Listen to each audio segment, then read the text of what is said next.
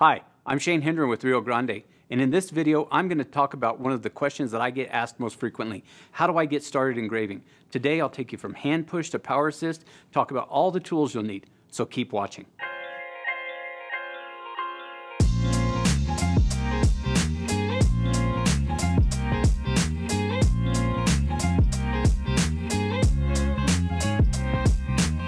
Engraving is an ancient art form that essentially is scratching designs into metal with something sharp. But today we have modern tools that enable us to capture our creative vision in metal. Doing this by non-mechanical means is referred to as hand push engraving. Hand push means you're just using your own force. With the right tools, it's actually not that difficult to get really good cuts. So let's talk about graver shapes and the cuts they make. We have flat gravers for making bright cuts, onglettes for cutting seats for some stone setting. Liners are for shading, as are knife edge.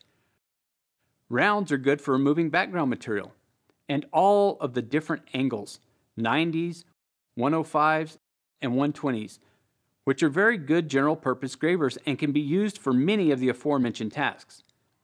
While I think all of these are pretty essential, if you only want one to start, my recommendation is to get the 120-degree graver.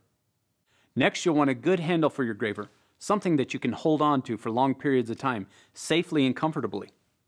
You can pick from hardwood or plastic, and there are also many different shapes, including round, mushroom, and egg shape, depending on your preference. The way you mount the graver also varies depending on the handle.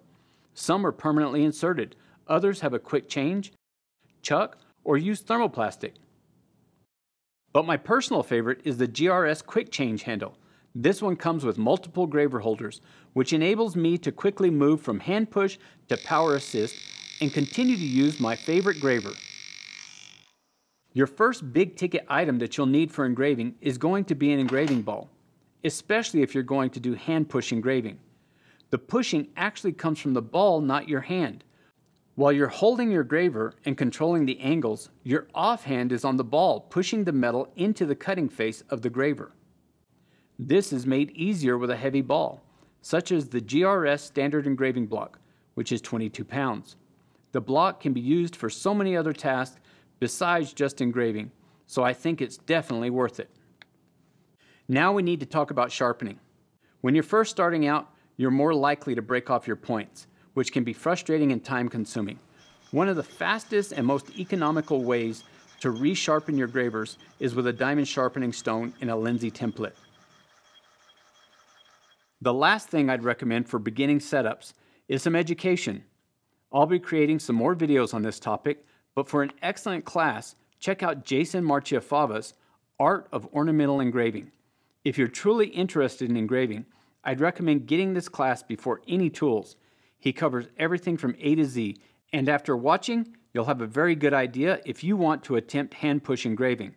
The absolutely best thing about this video is you can rewind it.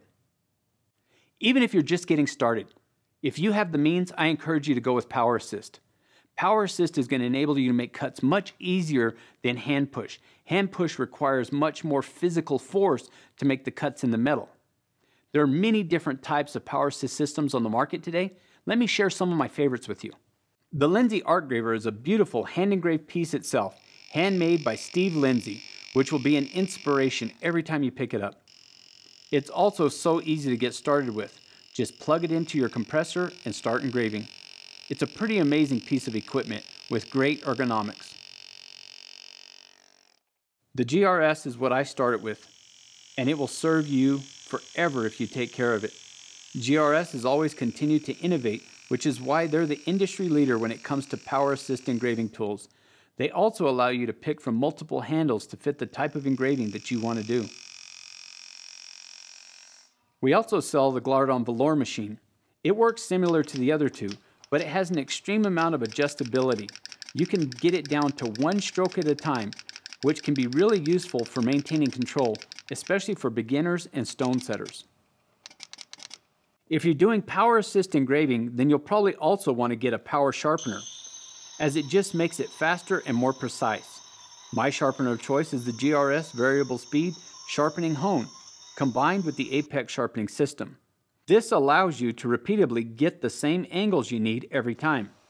What I use to maintain my gravers in between honing are these diamond wheels.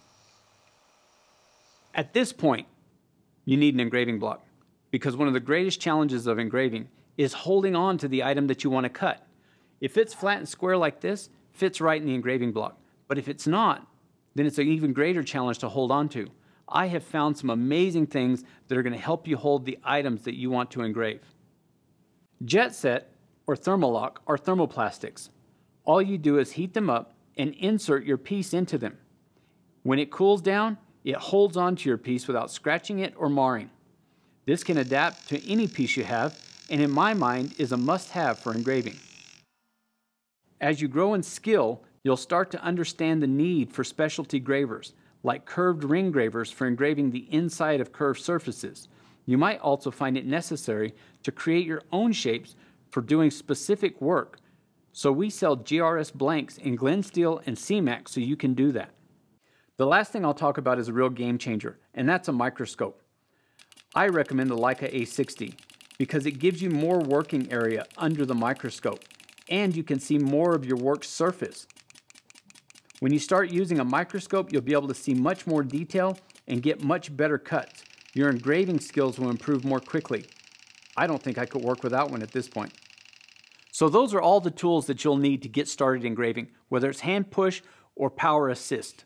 The choice is yours. So below, let me know where you are on your engraving journey. And if there's anything in particular, any technique that you want to see, leave us a note. I hope this video was helpful.